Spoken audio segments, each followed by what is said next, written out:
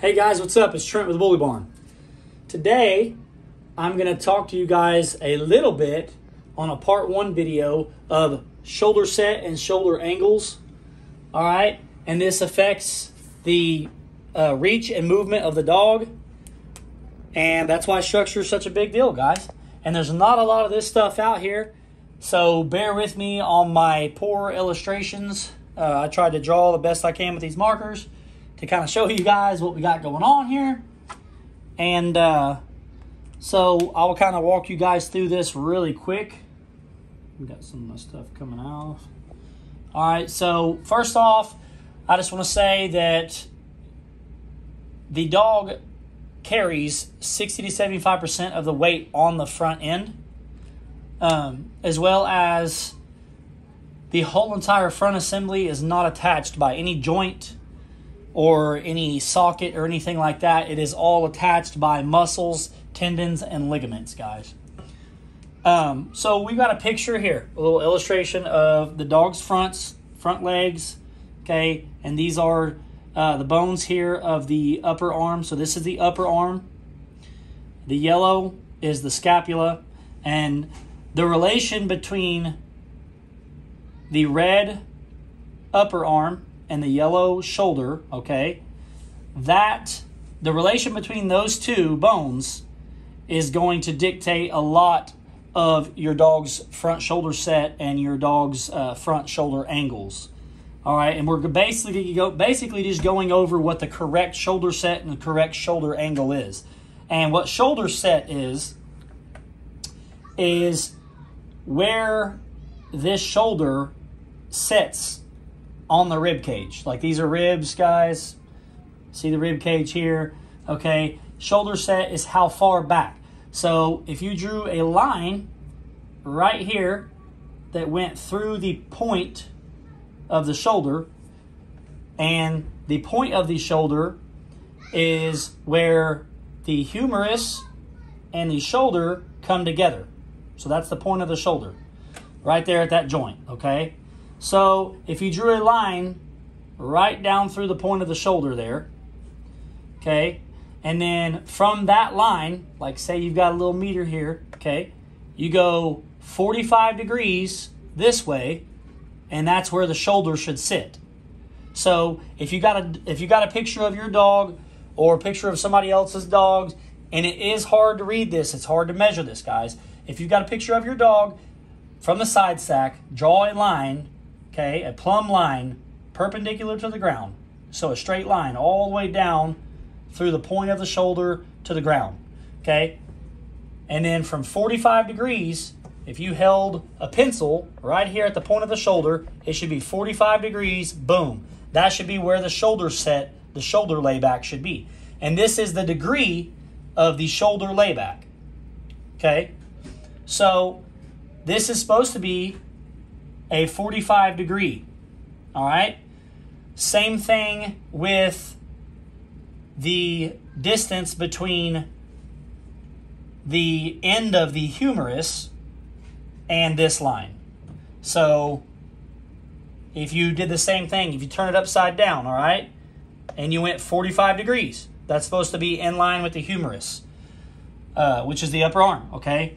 So we'll just write 45 right here too. And I'm just trying to explain to you guys how this works, all right? So basically you've got a point A, or we'll just do this, point A, point B, and point C. You got 3 black dots there, all right? So these ought to make up a 90-degree angle right here. So if you went through the center right here of the scapula, the shoulder blade, to the point of the shoulder, and then you went to the point of the humerus down here at the bottom of the upper arm, this should be a 90-degree angle. Boom, right there, 90 degrees. Okay, and one line, this one line here is 180 degrees, right? So if you have a line and you put a line through it there, okay, this is 90 degrees, this is 90 degrees, this is 90 degrees, this is 90 degrees. So 90 plus 90 is 180, all right? So that's 180 degrees. So you got 45 degrees until you hit the upper arm. You've got 90 degrees until you hit the shoulder. And then you've got 45 until you hit the line again.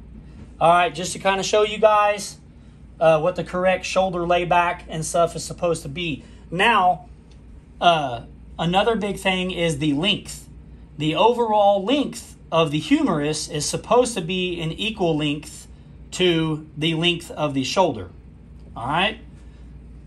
And this stuff is, it gets a little bit complicated when you're trying to evaluate these dogs. And this is what the judges do. When a dog is at a side sack, not only does that judge have to, evaluate this dog's front assembly and take an account and look through the skin, look through the tissue, look through the muscle, everything. They got to see through that dog to see the bone structure that's there and look for structure. And this is what they're looking for, okay? So they're trying to eyeball and look and evaluate. And there's no measuring tool for this. There's no exact way to measure angles on a dog. So basically, you've got to do your best to look through that dog in a side sack position and, evaluate and estimate and guess those angles. And they'll have to do the same thing with the rear end of the dog. So as you're breaking down a dog, that's what you're doing is you're seeing those angles and stuff of the dog.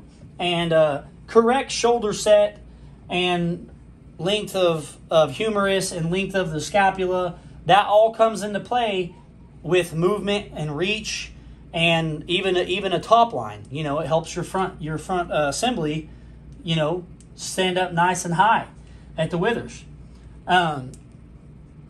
And the same goes for forechest, and we'll talk about forechest in the second part of this video. But I just wanted you guys to know, okay? So when you're looking at a dog, you'll be looking at them at the side, and when you're looking at bone structure, the shoulder is supposed to be an equal length to the upper arm. And then those two bones together are supposed to form a 90-degree angle here. All right? And another good way to look at a dog's structure would be draw a plumb line from the back of the shoulder right here all the way down through the point of the elbow, all the way down the back side of that leg there. Okay?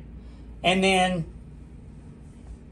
if you're hitting here and you're hitting here, that means your shoulder layback is really nice and the length of your upper arm is good. They're both equal in length if this is basically a perfect triangle right here. Okay?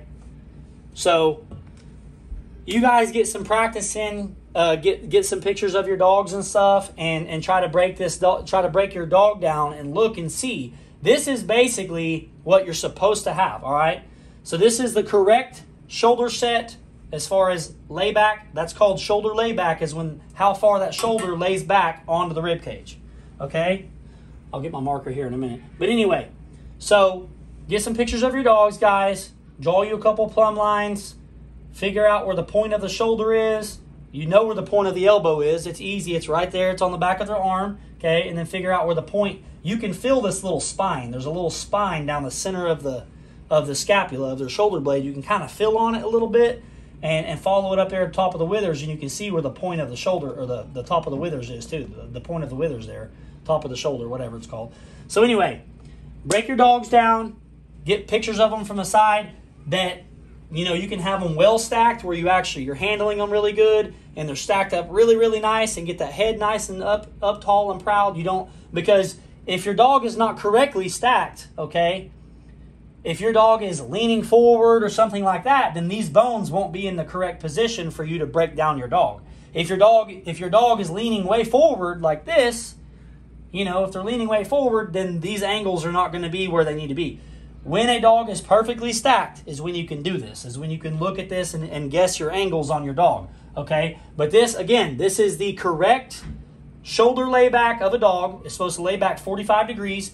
And one thing I did not point out was, if you use a 90-degree reference here on the ground, if your dog was on flat ground, okay, again, 90 degrees, okay, you go up 45 degrees and draw a line through the dog's shoulder. And that should meet perfectly through that shoulder blade like we're looking at right now, all right? And that's the point of this video. The next video, which is going to be part 2, I will show you guys a couple examples of a bad shoulder set, and I guess examples of like a short upper arm as well, just to give you guys a couple different examples and stuff. I find it easier if you know what's right. It's easier to kind of like know what you lack and know what's wrong with your dogs and what you need to breed for to work on, as far as bettering your program. So again, this is the correct shoulder set, correct bone lengths, correct angles of the front end of your dog. And this is going to help your reach and movement, because that dog will be able to, there's a muscle that comes down off the back of the neck or whatever, that comes down the neck and is connected to the upper arm here. And it pulls the upper arm up, so then that dog can reach and movement. And this all correlates with the reach and movement of the dog in the front end. So it's actually pretty neat when you break these dogs down and you look at the actual structure and stuff and think about the anatomy and whatnot of these dogs. And that's really going to help you, and you're going to go to the next level with your breedings if you can break dogs down like this. Okay? So, but I do find it easier, guys. I find it easier to know what it's supposed to look like, so then when you look at your dog from a side view, you can draw these lines, you can guesstimate your angles, and kind of see where you're at, and you see what you need to improve on. Okay? Part 2's coming up, guys. If you have any questions, feel free to hit me up. You can text me. I'll just write my number down here, 405-568, sorry, I'm sideways, guys, 6846. All right? 405-568-6846. Follow me on Instagram, bully.barn. Okay, if you have any questions, just text me, guys. Seriously. Part 2's coming up on this. I'm going to show you guys a couple examples of what a bad shoulder set is, and basically what it would look like if your dog was restricted and didn't have enough reach. Okay? So, until next time, you guys have a good one. Part 2's coming.